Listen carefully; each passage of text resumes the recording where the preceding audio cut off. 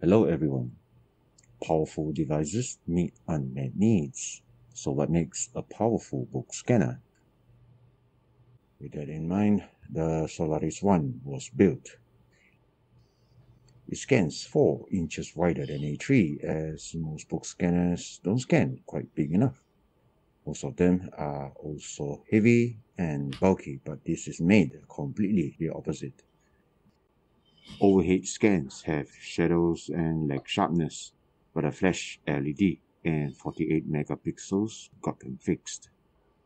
It uses USB 3, even though many others do not, because it allows usage anywhere without power adapters or outlets, and fast transfer of high quality images with no compression. As you can see, it attaches to the scanning pad, so you don't have a hefty base to carry around or struggle to put one into a bag or drawer. Now, soft scanning mats are common, but they roll into bulky cylinders and then warp indefinitely. A pad like this stays flat, easily slides into bags, and stored. I won't be dwelling in familiar stuff such as software features, but instead focus on the unmet needs. Now, overhead scanning brought about two big advantages. Pages are scanned facing up, greatly simplifying book scanning, and scanners can be made compact despite having large scanning areas. But it introduced other crippling problems like poor scan quality caused by ambient light, blurry scans due to lack of resolution and motion, and page unevenness giving distorted scans. This encyclopedia measures 9 by 11 inches, having more than 1,000 tightly bound semi-glossy pages, with prints near its gutter and loaded with tiny equations and footnotes. All those attributes pose grave challenges to overhead scanning, and I shall focus on how each of them is tackled.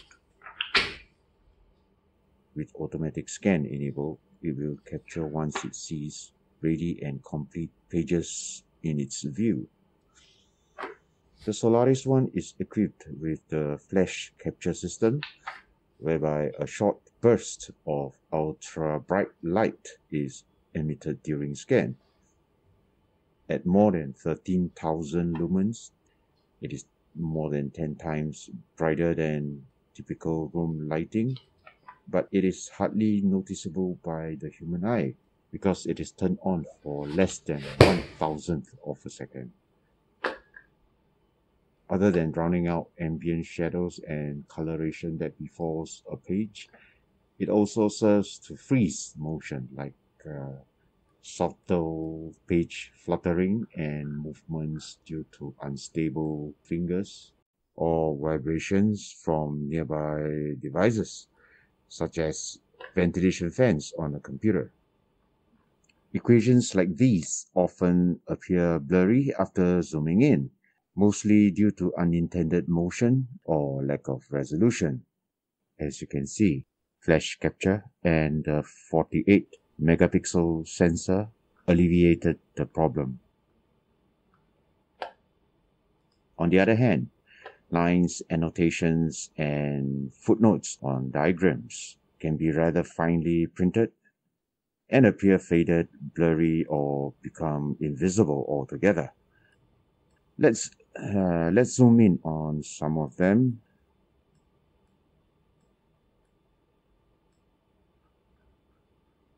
The strictness of the sentences and paragraphs is the result of multi-dimensional page flattening, whereby not only their lateral curvatures are taken into account, but also other anomalies like page twisting and indentations.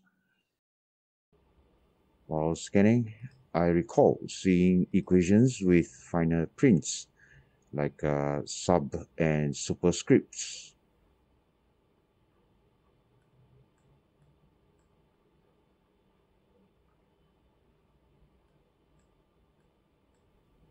Here are some of them.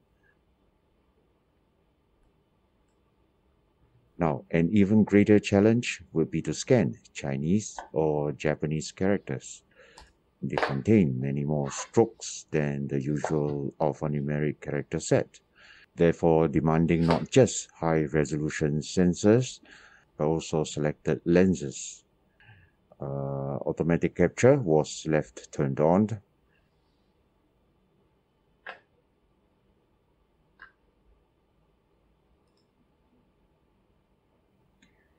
I need to zoom in more to show each character clearly.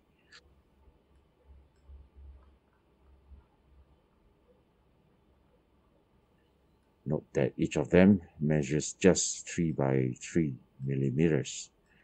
But even so, one could easily contain 10 to 20 strokes.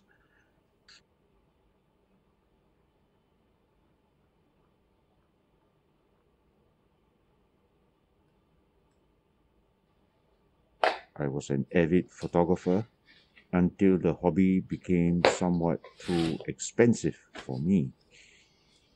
Well, most photographers know the pros and cons of using a flash.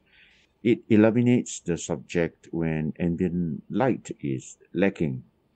But too strong of a flash tends to drown out the natural lighting in a shot, removing shades and nuances, and darkening its background.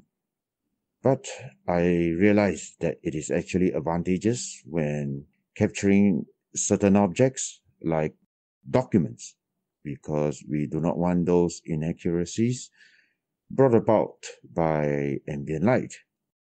That gave me a eureka moment in 2013 when the idea of making a book scanner came about. What we have here is a magazine with semi-glossy pages. Not only they are prone to shadows and coloration, but they also produce a strong glare at certain angles, like these two bright patches which appear clearly in the preview video. I shall now scan these pages. Focus on the left one while I switch to the captured raw image.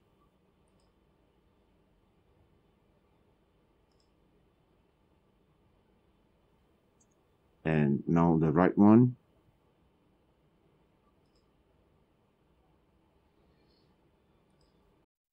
This is after page separation and flattening. Zooming in. What happened was that during the capture, a split-second burst of flash illuminated the pages and drowned out the reflections, effectively diluting them. So, to recap, what we have done is create a slimmer and lighter large format scanner that makes it much easier for users to carry, store, and use wherever they want. Due to elimination of residual attributes of page unevenness and contaminants caused by ambient light, pages now look more like they are captured by flat-bed scanners than cameras. We hope that these innovations will help sections of the scanning community who have been searching for solutions to the many issues that they have been struggling with for so long. And we thank you for your support and feedback throughout these years.